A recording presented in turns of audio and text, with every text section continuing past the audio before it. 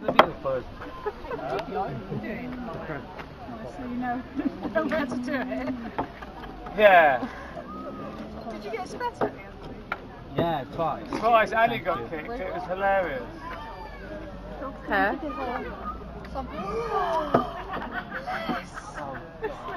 Was it a Chihuahua crossing down? What do you think, No, you're not having one of them. What do you think? Sorry, Alpaca, we're just looking at the Darling. Hello! Come here! Right. This looks a bit of a mini barbaric bit. way of stretching an animal out, but it's the safest way to shear the animal for their safety and our own. I was saying earlier, we do shear llamas standing up because there's a way of doing those, but alpacas, alright, good girl. Alpacas have leg fibre on them as well as the back fibre. And they don't like their legs touched quite often. They're very sensitive on their legs, and if you've got one standing there and we're trying to shear it and it starts jumping about, well, either the person holding it's going to get hurt, I'm going to get hurt, or the animal, because I have got a set of blades normally in my hand that will cut. People think they've got guards on, they don't. It's physically could be a serious accident. So by stretching them out, I can get them nice and tight. It's easy to shear round, and hopefully we don't have any accidents as well. Occasionally we do catch them and they do get little nicks on them, but it does happen, but very rarely, hopefully, if we've got a good shearer. This animal hasn't been sedated. In case anyone's thinking, crikey, that is calm, they don't always lay there calmly once they're shackled down, but we do often find they do scream. And they do scream quite a lot sometimes, and it's not because they're getting hurt, it's just a reaction thing they do. And they do spit. I mean, people say, do the alpacas and llamas spit? Yes, they do. They don't spit very often at all. Those two llamas there, we've got a young llama and an older one, they're most commonly known for spitting and kicking. And I say I shear alpacas and llamas, the first person people say to me, will they spit and kick? Well, they do, but they don't. In 13 years of shearing alpacas, I've probably only ever been spat at 5 times, and I mean properly. And that's you. You get alpacas spit at each other as a pecking order, and they just give out a light spray spit. It's nothing serious. If an alpaca really spits at you, you lot wouldn't be standing there now. They would actually cover you at that range, so they can really spit if they want to. Kicking, they only generally kick when something touches their back legs and they just react to it. No different to if somebody suddenly touched you from behind and you can turn around and give them a clout. But so they do occasionally do it, and occasionally we do get kicked, but it's nothing of any major problem. So while we've got the animal shackled down, normally I have a shearing plant here that would be here, we'd be shearing. We're not shearing now because it's too late in the season, or it's got too late in September. We start shearing in April, or I do in Switzerland. I then come back here and we shear from the end of April, beginning of May, right through to August. Some people like them shorn early, some people like them shorn later. In the heat, this year it was a cold in May, and people were hesitating shearing. But it's a good time to get the coats off for the summer. Now the reason we also want to get the saddle of the animal, the back of the fleece is the best part of the fleece, and we want to keep it separate from the legs and the neck. The legs is like a second quality. The neck is good quality, but it never grows as long as the saddle, so it's shorter, so we cast that as a second as well. But by shearing them down on the table, we can, as we shear them, we can separate the fleece apart and bag it separately. If we were shearing them standing up, you end up with fleece all in a pile and a mess, and it all gets contaminated. So, this is that. Oh, we didn't let her go in the pen early enough. So, we will shear those as we go. Now, also while they're on there, we'll trim their feet if they need their feet trimmed. As you can see, they're partially cloven. They're not like sheep fully cloven. They have a hard pad here which they walk on, and then they've got a little claw on the end, which is where we would trim if it needed trimming. And she doesn't need doing. She's got nicely warm feet. They're very good in the winter when it gets wet. They do get very soft, but they never seem to become lame alpacas. Those feet are very hard pads. So while we've got the animal on there, we'll do the feet, we'll give them a shear, and we also do their inoculations, an annual inoculation, their vaccination. They'll get that quite often at the same time, and we will worm them as well. There's a perfect time, the animal's pinned down, we can give it a full MOT, and we also do the teeth, which we'll show you in a second. Now, if there's any questions on the way through, don't be frightened of shouting out and asking. There's often lots of questions that I will miss, so we're going to just gently bring this one over. Look, everyone's watching you. Look, see, look. Oh. Very relaxed animal. Just roll them over. There we go. Oh dear. Now, there you go. So then we would shear that side, roll the animal over, and we can shear the other side. Oh, go to sleep again. All right. Now, this animal is very relaxed. We're very lucky to use this as a demonstration one. You all right?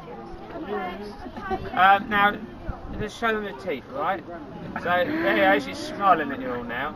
Now, the teeth, as you can see, is a bottom set. I'm just going to open her mouth slightly. And on the top is a very hard pad, and they graze with that. They don't have a top set of teeth. Now, if those teeth happen to grow up past the top of the pad, which sometimes it does, we actually will just quickly trim them down or just tidy them up if they need it. If they're eating a harsh grass, a hard grass, like they would out in the Andes, up in the mountains, their teeth wear better. Here we can get it, they might be eating hay or chewing the bark, it all helps to wear their teeth down. But we have a lot more softer grass in the UK that we're feeding animals. They're grazing on a lot softer grass, so they tend to sometimes grow a bit more. Now, a chap asked me about teeth earlier. Now, when they get to 3 years of age, they will shed their milk teeth, as they would be classed, and they produce a new set of teeth. So quite often we will find a new set coming out, up, and the old set getting pushed out. Occasionally they don't fall out, so we do help them if they need it. Now, this is a female, but the males actually produce fighting teeth.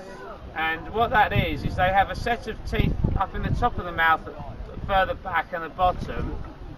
At 3 years old, they come through and they're like shark's teeth. They are razor sharp, and I'm not joking when I mean razor sharp. And the reason they have those is because when they fight each other, they try and castrate each other by biting. Ooh, and they try and rip their underneath to take the testicles off or their thistles, which is very pleasant. So while we're shearing, we will quite often remove the fighting teeth to save any aggravation, or even just general fighting. They wrestle, fight with their necks. It's no different to two deer fighting with stags with antlers, but they use their teeth. So, but we take them out. One is we take them out for our own purpose, because if we stick our fingers in there, they often come out bleeding. So when we deal with llamas specifically, we have had the odd llama that has tried to bite us, so we do quickly remove those. But it's generally only in the entire males. If they're castrated before they're 3 years old, the fighting teeth will not establish. They will be like a female, they're a he-she, and they might have little buds, as it were, and little teeth that come through, but not of any damage. You've gone to sleep with me, haven't you? This is a cool alpaca, actually. So that's the way to say llamas we do standing up, because trying to knock a llama over when it's fully sized onto this table would take a couple of big strong blokes. But those two have actually had their saddles shorn off, but they haven't got their necks on and their bottoms, as it were. They just had a barrel shear. They're quite happily eating hay, a lot more relaxed. And as you see, a lot of people can't tell, look at the baby llama or the baby alpaca. There is a baby one running around somewhere. She's 3 now, this one. 4. This is a 4-year-old, so it's a full-size alpaca. They've got a full-size llama and a young 18-month-old llama, who will double in size hopefully next year. And a very sleepy alpaca. Now, has anyone got any questions? Silence is good, but it's not so good. No questions at all. Fleece. A quick bit of fleece. It can be worth up to £10 to £25 a kilo if you're lucky on very good quality animals. These animals will cut 2 to 3 kilos of fleece off a good animal. Now, as someone did say earlier, as they get older, and they do live up to, someone didn't ask me that question, see, they live up to 20 years. I've done some 24-year-olds, alpacas and llamas, but they live a good age over in this country, but after 15 we tend to not shear them maybe every year. We might leave them every other year because their fleece doesn't grow, it does slow down. So if we've got an older animal, we think, well, it's going to have a hard winter, we might as well leave the fleece on. So if it's got a short staple of only up to an inch, we can actually leave it because they want to be 2–2.5 inches of staple. And it'll take another year to get that, so it's just as well to leave the fleece on and shear it on a 2-year cycle. Some people do like leaving their alpacas for 2 years, but it's not good for them in a way. I mean, a young animal that's producing a lot of fleece, they don't shed their fleece if they're not shorn, they just get bigger and bigger. And I have had animals that haven't been shorn for 3 years, and they look like giant, God knows what, monsters. And when they're shorn off, they end up being skinny little alpacas again. They just grow fleece, these animals. They're not great meat producing animals. They're not really bred for meat. We'll just cover this one's ears up. But as obviously people do ask, you can eat them. They're not eaten in this country in any big way, but they are edible. Shh, you're alright, you're safe. And it does taste good, I hate to say. I have tried it. It's very good. You're alright, we're going to lift you off. Are you alright with that? Or do you just want to lay there and sleep? There you go. Need a pillow. There you go, look. Anyone think we've sedated? But we haven't, I can assure you. Can we get one that's a bit more feisty? No, we'll have that one off there. Right, we'll just take it off. Unless we're going that pen to the wheel. No, I've already done that now.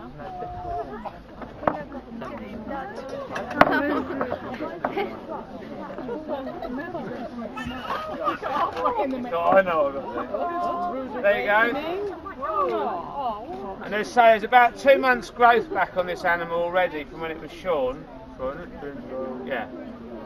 Which, you know, you could say it doesn't look, that will get twice the size of that easy next year. I'd cut 2.5 inches of staple off that next year.